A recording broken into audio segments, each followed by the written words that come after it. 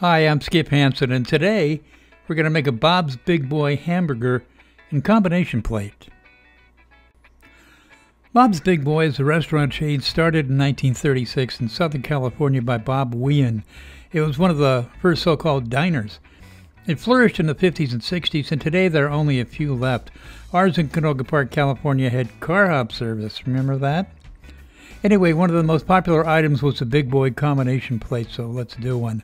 To build the burger, start with a 3-piece hamburger bun.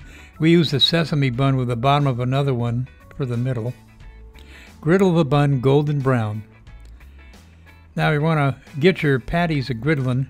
Spread some mayonnaise on the bottom bun. Next, some finely shredded iceberg lettuce, sometimes called angel hair lettuce.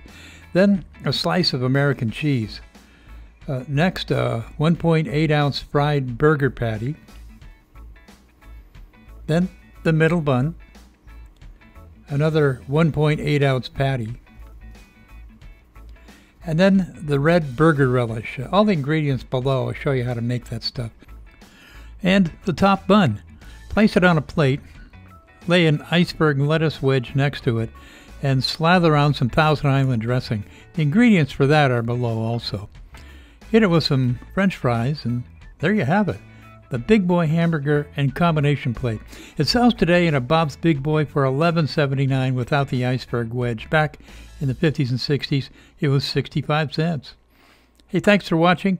Hit the subscribe, the like button, and the bell button to be notified of new posts.